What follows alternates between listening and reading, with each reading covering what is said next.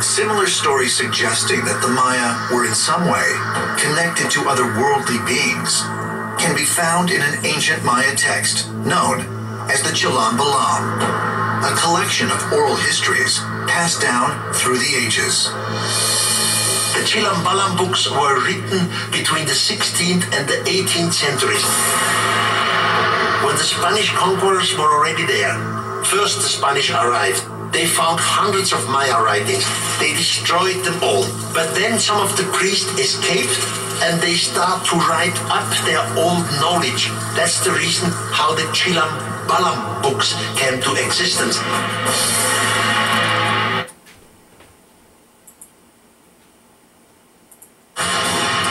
In the Chilam Balam, it states that the god Bolanyakti will someday return and battle the deities of heaven in an epic war of good versus evil. Each age for the Mayans was clearly defined, and it was defined by the gods returning. And so what we have today, or in the near future, is the imminent arrival, according to the Mayan tradition, of these deities. This prediction of a final apocalyptic battle between good and evil, as described in the Chilam Balam, can also be found in the Christian Bible's book of Revelation. There's another very interesting phenomenon that occurs around December 25th, or the winter solstice. From the summer solstice to the winter solstice, the days become shorter and colder. And from the perspective of the northern hemisphere, the sun appears to move south and get smaller and more scarce. The shortening of the days and the expiration of the crops when approaching the winter solstice symbolized the process of death to the ancients. It was the death of the sun. And by December 22nd, the sun's demise was fully realized, for the sun, having moved south continually for 6 months, makes it to its lowest point in the sky. Here a curious thing occurs. The sun stops moving south, at least perceivably, for 3 days. And during this 3-day pause, the sun resides in the vicinity of the Southern Cross, or Crux, constellation.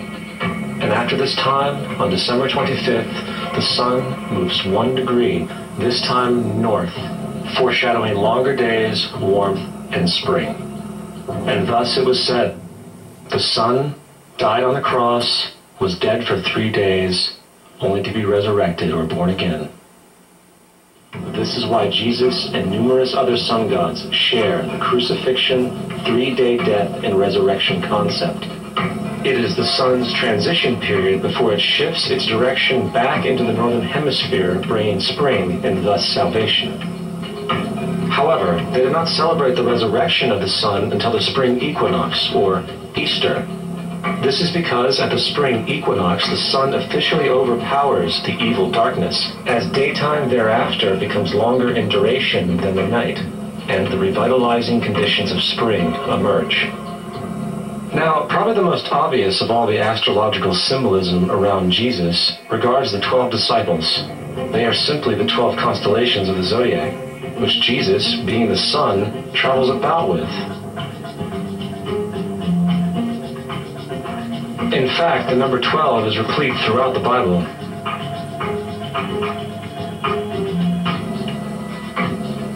This text has more to do with astrology than anything else.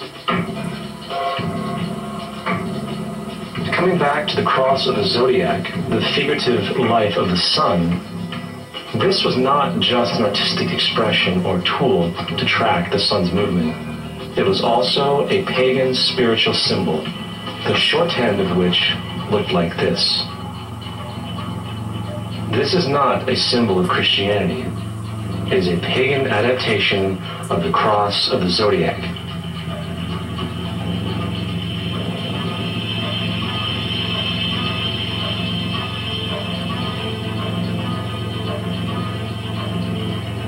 This is why Jesus in early occult art is always shown with his head on the cross, for Jesus is the Son of God, the light of the world, the risen Savior who will come again, as it does every morning, the glory of God who defends against the works of darkness as he is born again every morning and can be seen coming in the clouds. up in heaven with his crown of thorns or sun rays.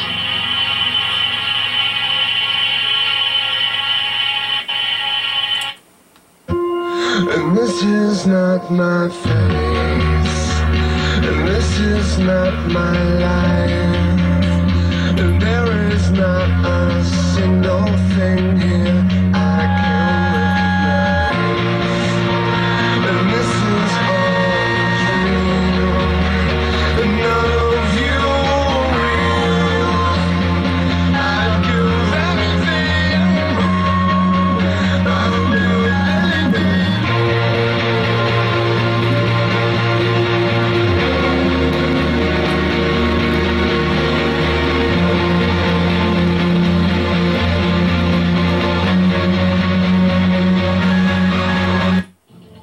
Furthermore, the character of Jesus being a literary and astrological hybrid is most explicitly a plagiarization of the Egyptian sun god Horus. For example, inscribed about 3,500 years ago on the walls at the Temple of Luxor in Egypt are images of the Annunciation, the Immaculate Conception, the birth, and the adoration of Horus. The images begin with Thoth announcing to the Virgin Isis that she will conceive Horus, then Neph, the Holy Ghost, impregnating the Virgin, and then the virgin birth and the adoration. This is exactly the story of Jesus' miracle conception. In fact, the literary similarities between the Egyptian religion and the Christian religion are staggering. And this is not my face, and this is not my life, and there is not a single thing here I can recognize. And this is all dream, and none of you real. I'd give anything, I'd do anything.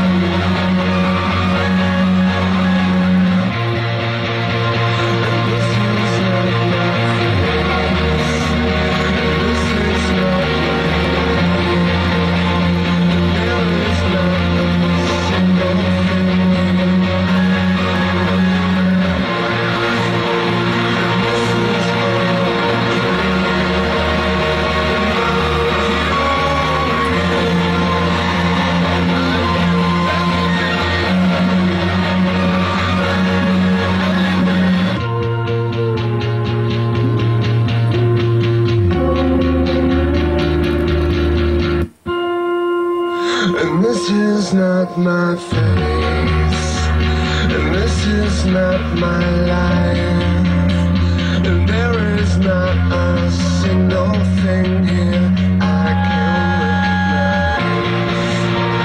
And this is all dream, and none of you real. I'd give anything, I'd do anything.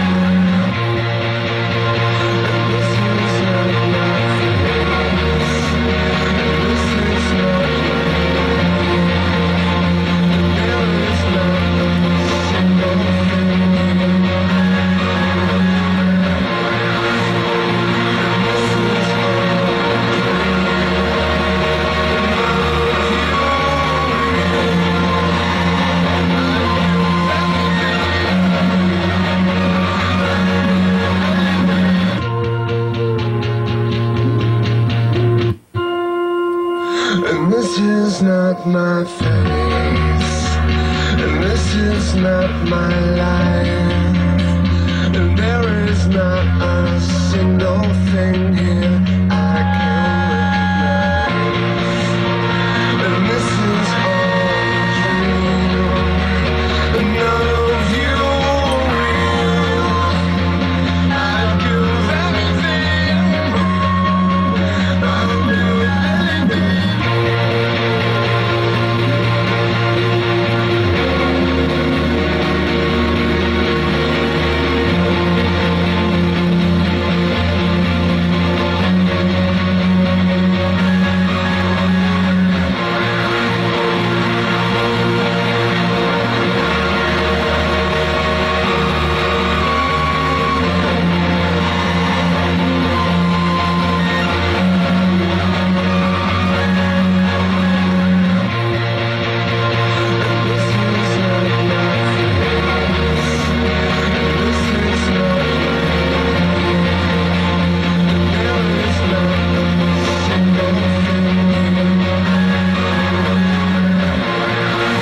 As far as the Ten Commandments, they are taken outright from spell 125 in the Egyptian Book of the Dead.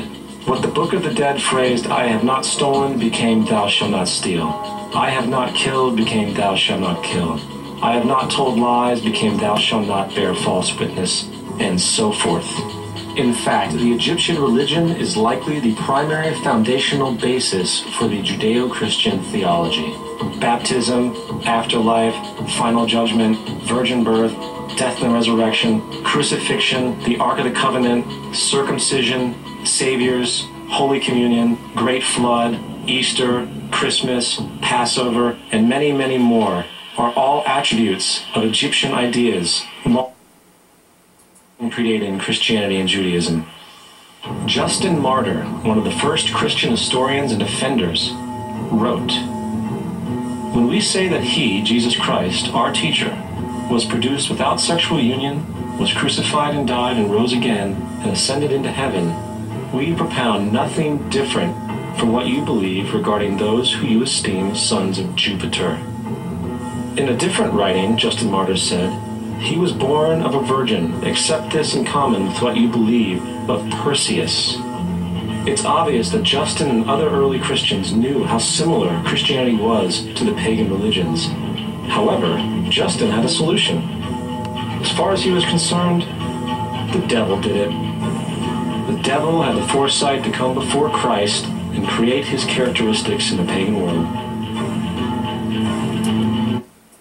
There are numerous historians who lived in and around the Mediterranean either during or soon after the assumed life of Jesus. How many of these historians document this figure? Not one.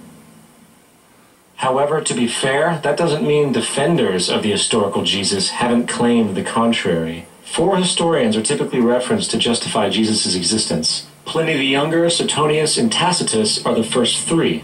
Each one of their entries consists of only a few sentences at best, and only referred to Christus or the Christ, which in fact is not a name but a title. It means the Anointed One.